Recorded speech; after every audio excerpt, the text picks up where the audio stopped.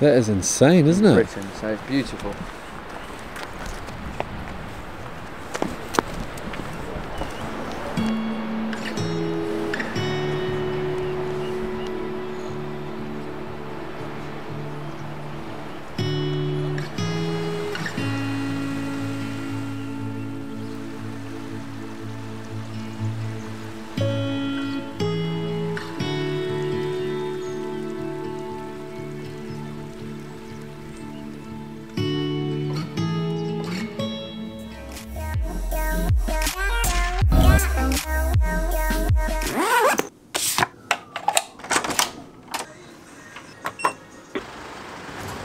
I hope you all had a wonderful last afternoon and evening inside of Exeter. We're going to go into Cornwall now, and I'm going to take you to all the beautiful coastal harbour villages.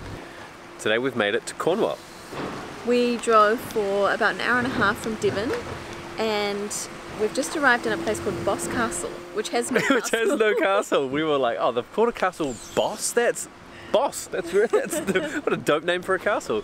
So Cornwall has got, I think, the most stories that we've pulled together already about a place, even before we've arrived there. I know, along the journey we learnt so many cool facts about this place. Okay, so probably the biggest thing off the bat is that Cornwall, like their independence, like, in summary, they want to be, I don't know if it still is the case, but they wanted or want to be pretty much their own country. They want their own independence, right? They like to be different. They've got their own flag. And they do things differently here, like the cream tea that we had in the last vlog. We put the cream on first and then the jam, but here they do it differently. They put the jam on first, do it the other way, and then you put the cream on top. So we might actually go and have some more cream tea, I think. Also, another thing that they're famous for food-wise is their the Cornish pasty. Cornish pasty. Apparently the Cornish ice cream is amazing, so there's all this food that we want to try, but we're here for a couple of days, so we'll space those out. What was the other thing? So another thing about their independence, at one stage they had their own tax. They were completely separate from the rest of the country. Then it started causing troubles because they actually started, this is going back quite some time, this is the history of the place. Then they started taxing their own people to try and fund a war because King Henry VIII was worried about an invasion from the Pope. It's like, man, there is just so much. There's a lot going on. There's so much going on here. But I think we should go and explore Boscastle first before we go deep into all these other random stories that we've got.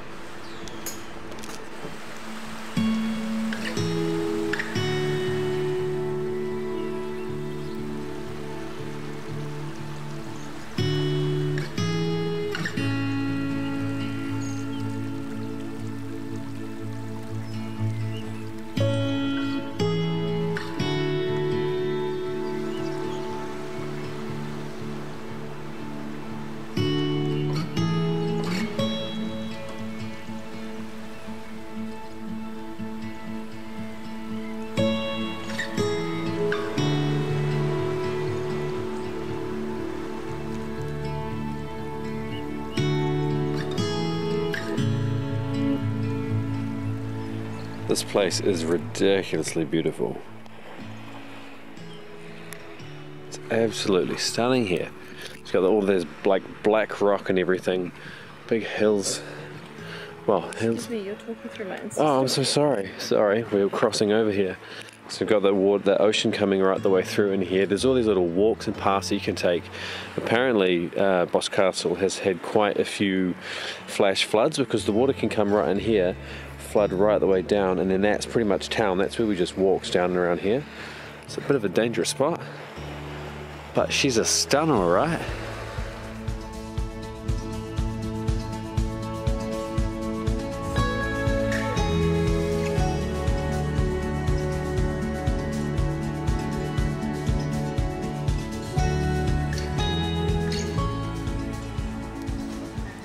Making sure that we're doing this the correct way today because we're in a new place. Don't want to get into trouble. We don't want to get into any trouble, no. So today we're putting the jam on first and then the cream. It's very hard to put the cream on top. Like, it doesn't spread properly.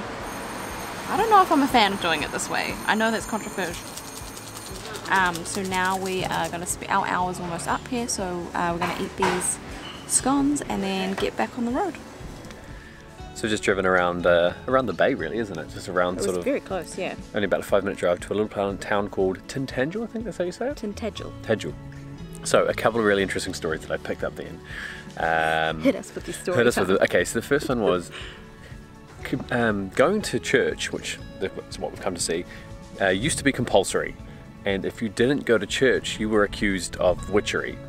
But witchcraft and wizardry or whatever it was. So what they would do is they would tie your hands up, put rocks in your pocket, and throw you into the ocean. Throw you into a lake and see if you drown. And if you drown, you are innocent. If you drown, great. Congratulations. We're so happy that person was innocent. And if you came back out, then you were obviously a witch, or some again would say they would burn you at the stake. Burn you at the stake, yeah. So win-win, really. Win-win. Another really interesting one. The saying, stinking rich. So a lot of the burial grounds were on top of each other. They would bury like multiple people deep. The rich people wouldn't want to be on the bottom, so they would pay to be on the top, except for the tombs and the structures that they were in. Over time, the ground was uneven and would start to crack and sort of break away, so that would mean that some of the stench would come out. And because the rich people are on the top, stinking rich. I love learning all this knowledge. So crazy. So weird and so crazy.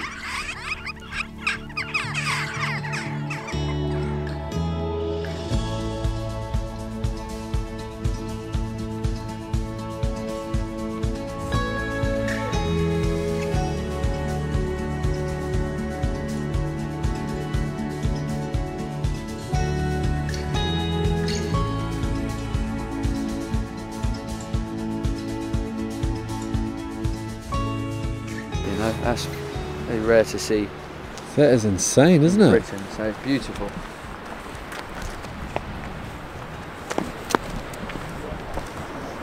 Yeah. Wow. What a view. This just reminds us of Broadchurch. That's like wonderful. That's like our connection to yeah. Rare to see. All those steps that you see to the right, round up and round to the top. And basically it's just the foundations of an old medieval castle. So we know there was a castle, but we don't know exactly why and what it was for, but it's obviously been connected to King Arthur and his involvement here. Problem is there's 13 other places as well that also have connections to King Arthur. It's all myth and legend stuff now, you know?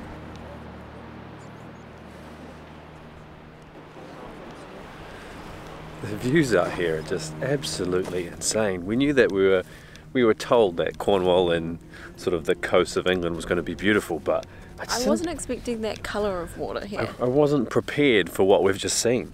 And also, it's not very cold here. Like, you think the coast is like windy and rugged and freezing cold, but it's like a nice temperature. It's very calm. Yeah, apparently Cornwall, for some reason, has its sort of own little, I don't know if you want to call it a microclimate, but it's warmer here than most places.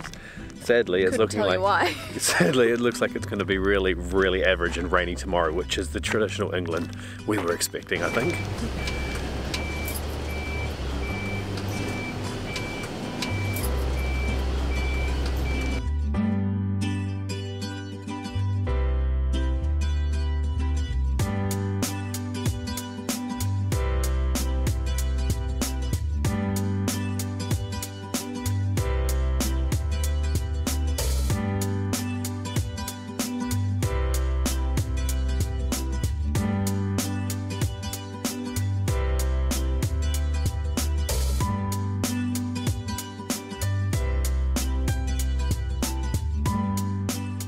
We're now at St. Ives. This is actually one of the, what did he say? One of the most popular tourist destinations, and you can already see why it's so charming.